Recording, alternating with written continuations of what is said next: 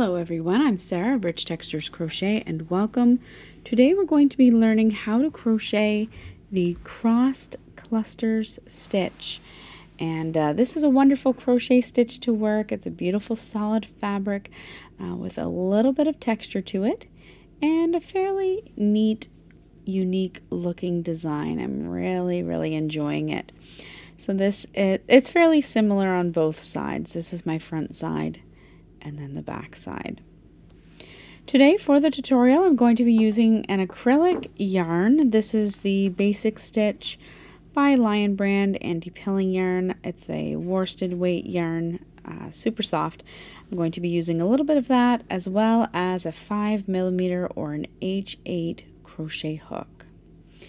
You'll find free written instructions for this crochet stitch, for the crossed cluster stitch, on my website at richtexturescrochet.com, and there's a direct link for you down in the description of this video. So thank you so much for joining me, and while you're here I invite you to take a look around. Don't forget to subscribe. This channel is updated every single week with free crochet patterns and stitch tutorials. Now our stitch today is worked in rows, so we're going to start by working a foundation chain. You'll make a slip knot and then work a foundation chain, and for your foundation chain today you're going to need a multiple of 3 stitches plus 2. So today I'm simply going to work 20 chains.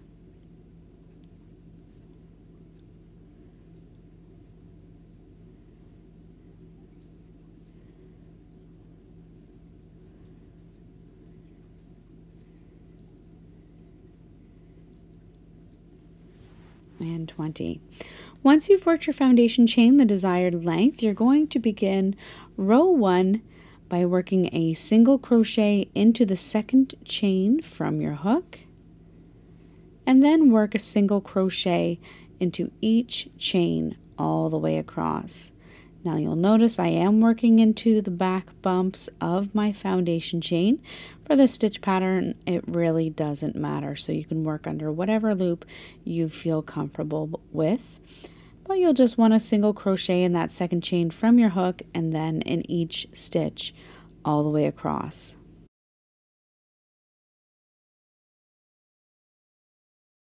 Once you come all the way across at the end of row 1, you're going to chain 3, and this counts as a double crochet stitch here and throughout.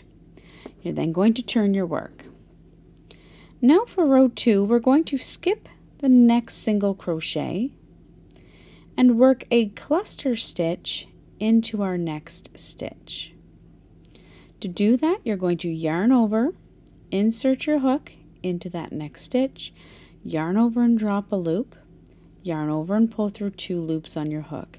You're going to do that again into the same stitch. Yarn over, insert your hook into the same stitch, yarn over and drop a loop, yarn over and pull through 2 loops. You have 3 loops remaining on your hook. Yarn over and pull through all 3 loops. You're then going to work over your cluster stitch just made and work another cluster stitch into that previous skipped stitch. So yarn over, bring your hook back in front of your work, insert it into that previous skipped stitch, yarn over again and draw up a loop. You'll want to pull it up to about the height of your double crochet stitch. Yarn over and pull through 2 loops, and do that one more time into the same stitch. Yarn over, insert your hook into the same stitch, yarn over, draw up a loop, yarn over and pull through 2 loops, 3 loops left on your hook, yarn over and pull through all 3 loops. That's your first crossed cluster. You're then simply going to work a double crochet into the next stitch. We're now going to repeat that all the way across. Skip the next stitch and work a cluster stitch into your next. Now working around that cluster stitch just made, work another cluster stitch in the previous skipped stitch.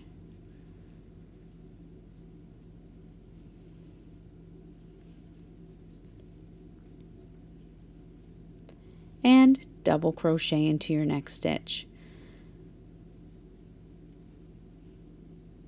Repeat that all the way across.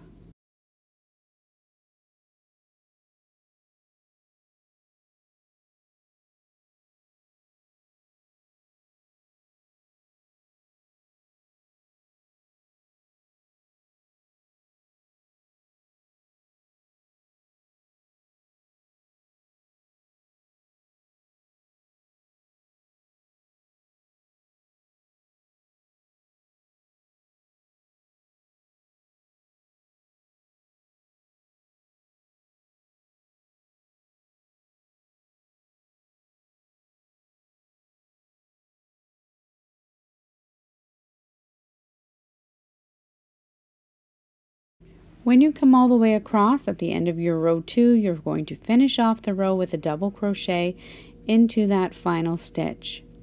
You can then chain 1 and turn your work.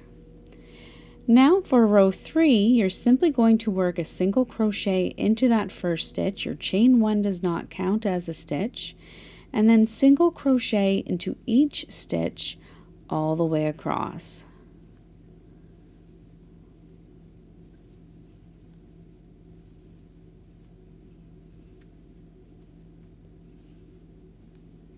You're working your single crochets into the tops of each cluster stitch and each double crochet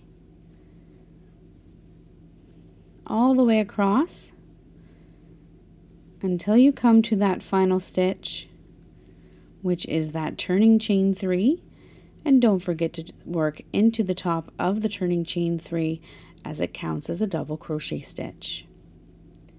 At the end of row 3, chain 3, which counts as a double crochet, and turn your work. Now for the rest of the pattern, you're simply going to repeat your rows 2 and 3. So repeat that crossed cluster row followed by that row of single crochet stitches for as long as you would like, then fasten off, weave in your ends, and that is all there is to working the crossed cluster stitch.